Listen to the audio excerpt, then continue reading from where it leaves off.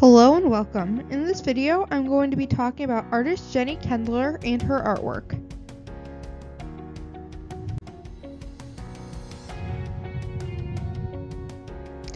This is Jenny Kendler, and she is well known as an artist who lives in Chicago, but grew up in Virginia, where her family began to set an example for what would be the focus of her artwork. According to the article The Natural Selection of Jenny Kendler by thechicagoreader.com, Jenny grew up in Richmond, Virginia in a solar home that her mother helped design. Her parents were both environmentalists, as her mother's parents had been. The article then went on to say that as a child, Kendler wanted to be a naturalist artist. This is all rather ironic because it's what she became. It's like she knew what her future held, but she didn't get to where she is today without some work. Jenny went on to college at the Maryland Institute College of Art and studied everything from photography to other forms of art. After that, she went on to create tons of different art pieces that she shared in a variety of places and spaces, which is of course why we are talking about her in this video. Now that we've talked about Jenny and her start, what's so special about her art? Well, as mentioned, Jenny is an environmental activist, as instilled in her by her parents, and has always wanted to follow her footsteps. But how? As we all know, art can be used for a variety of purposes, but of course the way Jenny uses it is to display and talk about what she is most passionate about, the environment.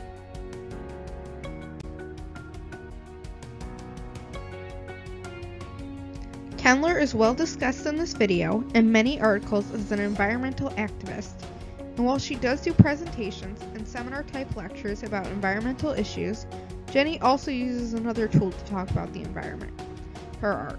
Jenny's art comes in a variety of forms, and all of them work to fulfill her purpose of talking about us and our connection with our environment, as well as our interaction with the environment we live in. An example of her use of art is her interactional art exhibit called Rooted in Soil. For this exhibit, Miss Kendler set up camp outside of the DePaul Art Museum. Now, what exactly was her exhibit, and how was it used to talk about the environment or nature? Well, according to the article, Jenny Kendler brings environmental activism to DePaul Art Museum's Rooted in Soil exhibition by chicagotalks.org.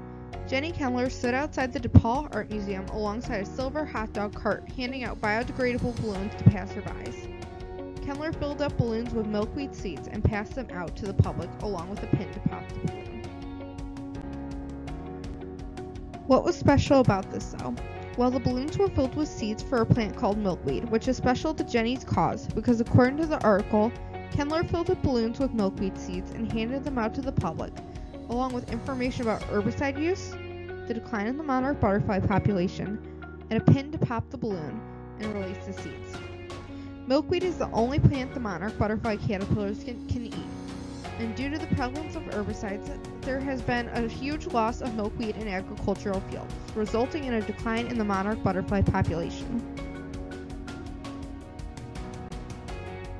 By doing this, not only did Jenny talk about the use of herbicides on our plants and its effects, but also about the consequences of our use of herbicides, and brings awareness to her cause.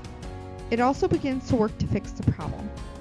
At this performance, Kendler stated, "I understand that this is a drop in the bucket, but what it's really about is getting emotionally invested. I still believe in the power of individual people." This quote was interesting because it showed that Jenny is logical and knows that this was only a small start to what could be a huge change.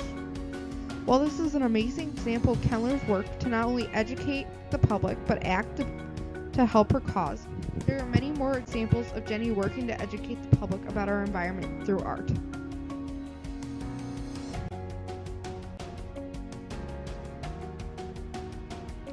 Jenny not only does exhibitions or performances, but she also creates actual art.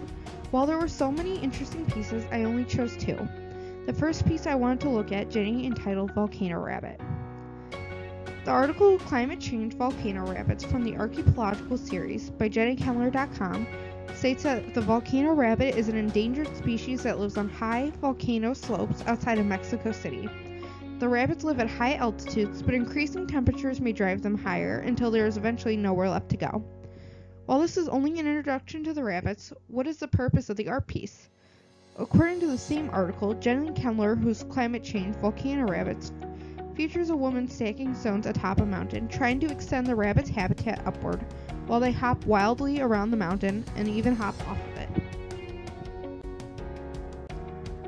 The painting is part of a series, Archipelago, inspired by the field of island biogeography, which studies bounded habitats, islands, but also places like mountaintops to understand how ecosystems develop in isolation.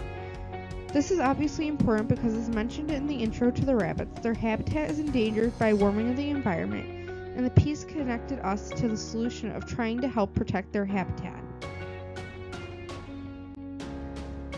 Another piece of hers that was interesting is entitled Wonderkammer, which is an art piece made out of what looks to be paper and pencil, as well as the frames, of course.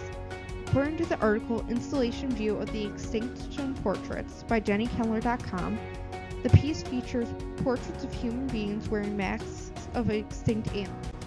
Each person is drawn from a portrait taken in the year each animal became extinct. I decided to put this in the video for the purpose that I thought it was another classic use of Jenny's art. And through these portraits, it showcases that extinction is really happening, and that we as humans have a connection to the extinction of animals.